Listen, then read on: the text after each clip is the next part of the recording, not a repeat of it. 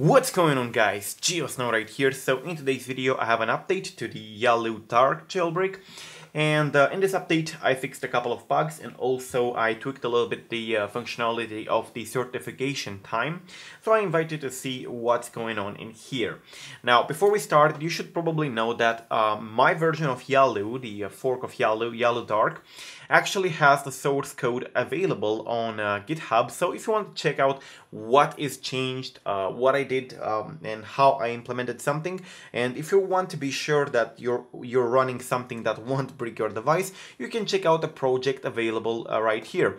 Also, if you want the IPA directly, you can go here to my project page to IPA build. The link will be in the description. And we're talking about Beta 8. And the Beta 7, it's still available, the IPA for Beta 7, in case you have any problems with this new beta. So, right, I'm going to show you the changes. I changed a little bit the design, so you're probably going to like it. And also the IPA hash is this one, if anybody is interested into checking it. Right, so let's go ahead and try to install this. Now, again, speaking about the source code, the source code is available, as I said, as the Xcode project. So anybody who wants to look into it, have it with this segmentation in here. So we have from this segment to actually this, you have my code modifications that I made. Up on this point, you should probably not ask me about anything from the code, because it's not my code, it's Tedesco's. But for this segment in here, that is actually marked as being my code, you can ask me anything about the implementation and so on. Feel free to use the code whatever you want. So in order to install it, of course, you use CDI Impactor, you probably know that. Or if you're using CDI Extender, you can go ahead, download the IPA using Safari from the link in the description and load it in the extender, and you know how to sign it from there. But I'm assuming you're using CDI Impactor, so I'm going to show you how to sideload it first, and then I'm going to show you the new feature is. So you simply drag it and drop it into the device. You can be either jailbroken or into non-jailbroken state, but I'm going to show you how to do so. You need to log in into your data, you probably know by now. Alright, and now we need to click OK. It will start doing this. Make sure you're using the latest version of CDI Impactor. Unfortunately, I put my password wrong. Be right back. Okay, it will normally list the themes and so on. This is not a lengthy process, and then it will copy the IPA, as you're probably already got used to. And I'm going to show you the changes. Now, this version improves a little bit the stability of the application, and moreover improves the design and the certification time. So I'm going to go back to the device and show you what's going on.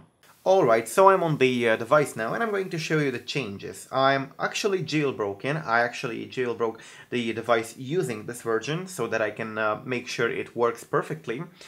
Even though I didn't touch the jailbreaking code, it should still be okay. And you can see in here that if you know the previous version, you probably noticed already that the color on the background is different. Now, the previous version was completely gray, pitch gray or pitch black. And this one is actually slightly bluish or purplish, but it's actually on the screen, on your computer screen right now, the color you're seeing is actually much brighter than it is in the reality. It's much darker on the device itself. I don't know why is that.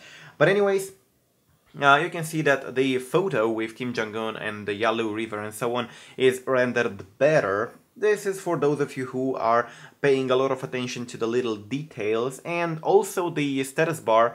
I transformed the status bar from dark, or from black, which wasn't very good, into white. I know you're not going to spend a lot of time in the application to actually care about the design of it, but why wouldn't you use an application that looks good? For that 3 seconds that you're using, why wouldn't you use an application that looks good? So on the signing status and on the code part, you probably see that the signing status no longer shows 1 day out of 7 and so on. So this allows you to count multiple days, because if you reinstall it, there was a bug. If you have it installed and you re-sign it again using the same Apple ID, it will not be removed and reinstalled. So, for example, if it says 7 days out of 7, it will continue 8 days out of 7, 9 days out of 7, and so on. And that was a bug. So I removed that, and I improved the code for detecting this, and each and every 6 days the application will give you a warning that you need to resign it. Of course, you're not going to resign it if you're using CD extender and so on, but it will give you a warning so that you know the application will expire tomorrow, for example. So yeah, the signing status code was actually improved, and it can now count to 180 days, which is 6 months. And yeah, after 6 months, I assume you should probably reload the IPA. Would be interesting to do so. But anyways, on the stability part, I actually improved, as I say, the code behind it, so that some of you that had errors in the past using it can now use it properly. Keep in mind, this works for iOS 10.0 to 10.2, and the jailbreaking part is actually the same as on Yalu 102. So if you're having a problem with Yalu Dark, for example, I don't know, Yalu and any other IPA is not compatible with Immortal. If you have Immortal installed, it's going to be okay, but if you restore the device into non-jailbroken mode, it's going to mess up your profiles, and any IPA that you have side-loaded, including Yalu, will no longer start, so do not install Immortal. Also, the same code for jailbreaking applies for Yalu Dark and for Yalu 102. So if you have any problems or any bugs in Yalu Dark, assume they are also on the original Yalu. So it's not a bug of Yalu Dark, it's just a bug that exists in Yalu in general, because Yalu is in beta.